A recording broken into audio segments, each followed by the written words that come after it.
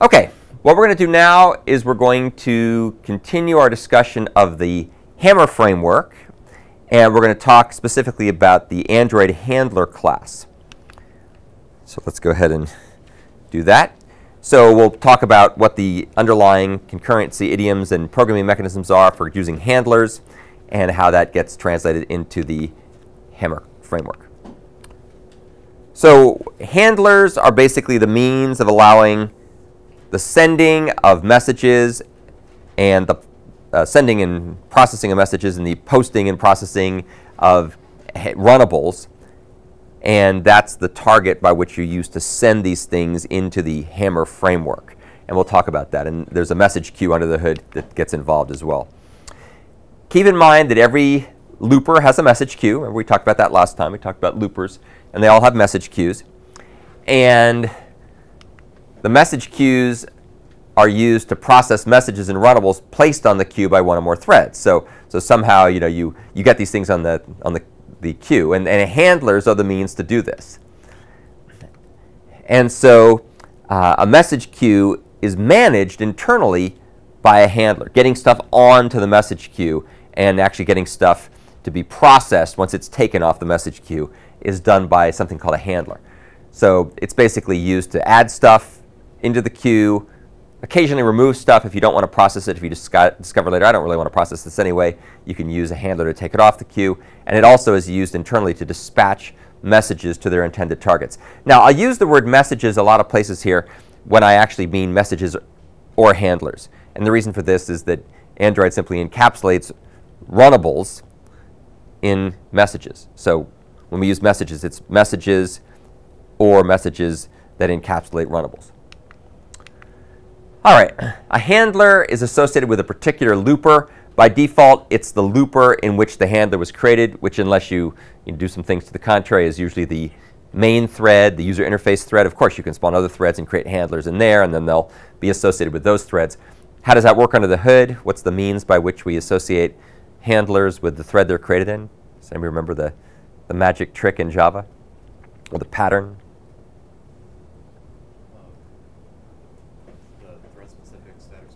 So thread local storage is what the Java mechanism is called. It's the thread-specific storage pattern. Yep. So by default, if you don't do anything else, it'll go to the thread you created in.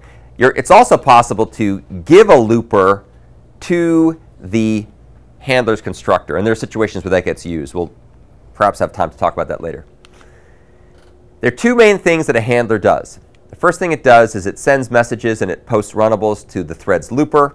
So you can either use send message, which passes a message to the appropriate handler's looper, or you can post runnables. And we'll compare and contrast the different approaches and see which one you would prefer to use and why. Irrespective of whether you send a message or you post a runnable, because it's all the same mechanism under the hood very quickly, as we'll see, these things get stuck into the looper's message queue, and then they're scheduled for future execution.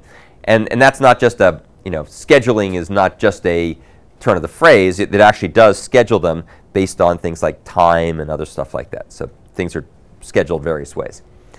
So you enqueue the message into the message queue at the appropriate time in the future, which could be in FIFO order. There may not be any time.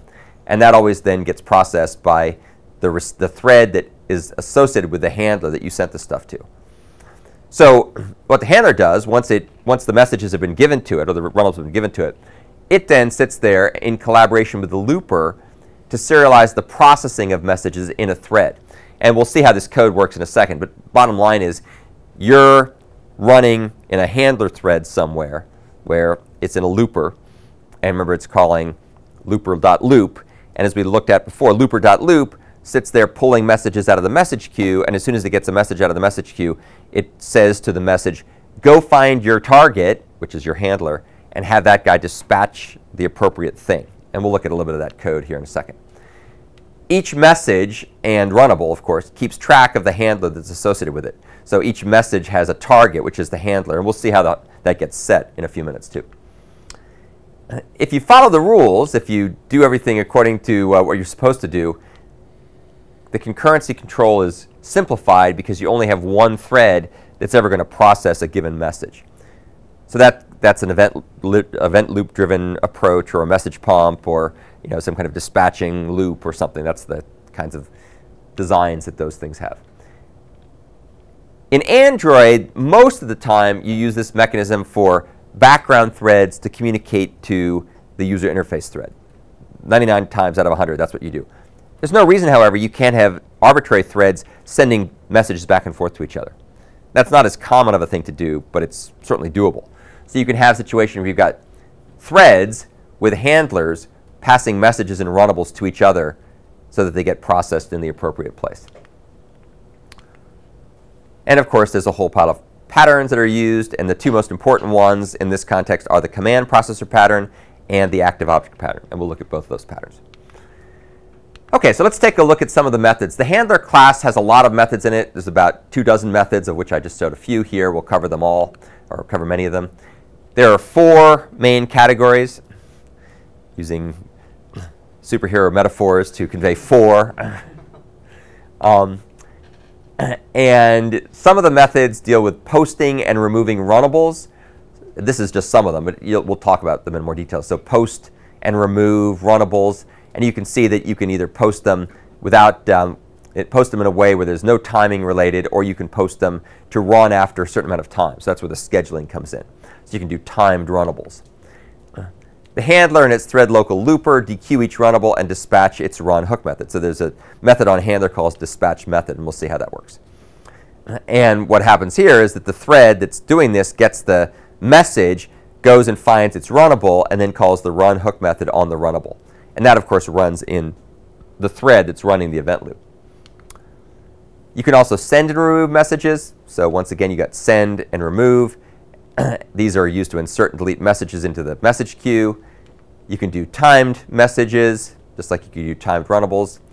And the message contains a bunch of data that's processed by the handle message hook method. So there's a method called handle message, and that's what's going to be used to do the actual dispatching. That's the guy that handles the message. That's a little bit different. We'll see. We'll talk about this more later when we get into the usage considerations. But with runnable, when you post a runnable, when you make the call, you typically create the work to be done at the point where you make the call. You use a closure or a local class instance. With sending messages, there's a sender and a receiver, and those are 2 different things. And we'll talk about that a little bit later. Some other things you can do, you can obtain messages. So there's a bunch of factory methods.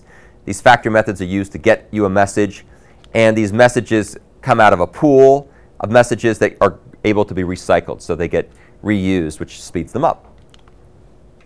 And you can find out a little bit more about where this stuff comes from by reading this link. Then the last thing that's provided, some of which is hidden from you, but it's interesting to see how it works, is dispatching and handling the messages. So keep in mind that dispatching and handling works for both messages and for runnables, but it's called message because that's the generic enclosure that everything resides in. So you can see that the dispatch method is used for both messages and runnables. Here's what the code looks like. Here's what dispatch message looks like if you were to go and look inside the implementation in handler.java. So what it does is if the message callback is not null, it calls this method called handle callback. And we'll look at this method in a minute. But that ends up doing a runnable. That calls the run method. Otherwise, if it is null, then it checks to see if the callback is null. There's also this callback thing. And then that can be used. And that's a way so you don't actually have to subclass from handler. You can use a callable instead. Or callback, rather, not a callable, callback. And then finally, if none of those things are true, it calls the handle message hook method on handler, which implies you've extended it. And that's what handle message does. So subclasses, if they choose, can implement this message to receive the messages as sent via send message. And in any case, in either case, whether it's messages or runnables and so on, the callback takes place in the thread that's running the event loop. So even if the callback comes from a different thread, when you do send message or post or whatever, it's the thread that the handler belongs to that actually does the dispatching of this stuff. And the active object pattern gives you a bit more of a feel for that.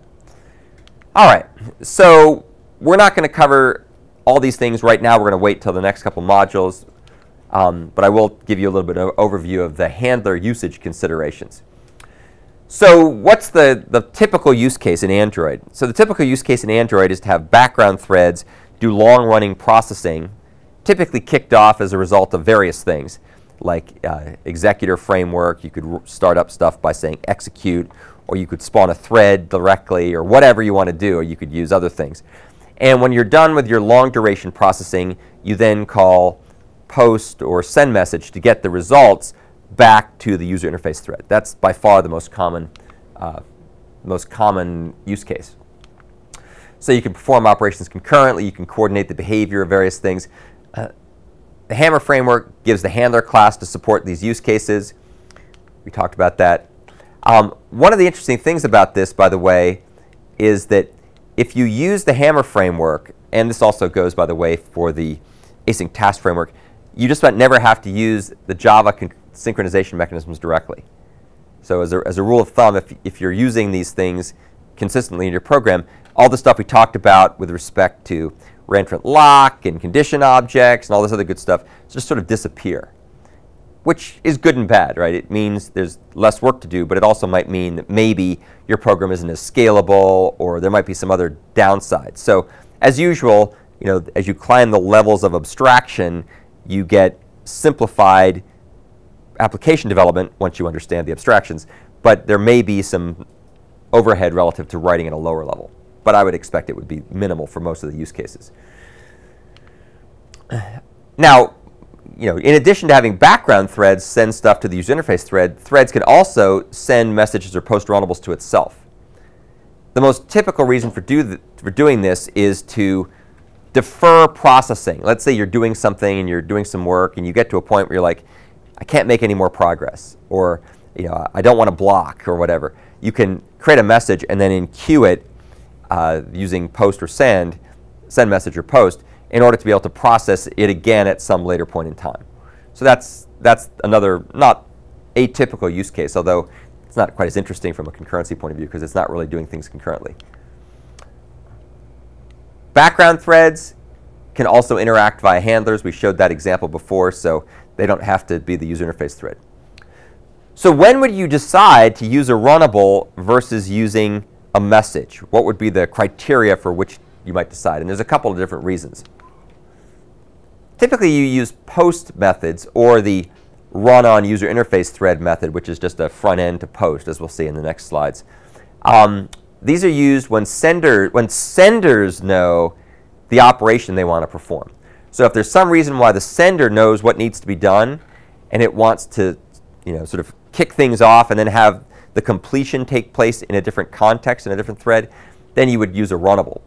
Because all you have to do is just come along here and define an anonymous inner class, which just defines a run method, and you make a new runnable. So that's pretty cool. Conversely, send message makes more sense when it's the receiver that knows what to do with the work that's being given to it.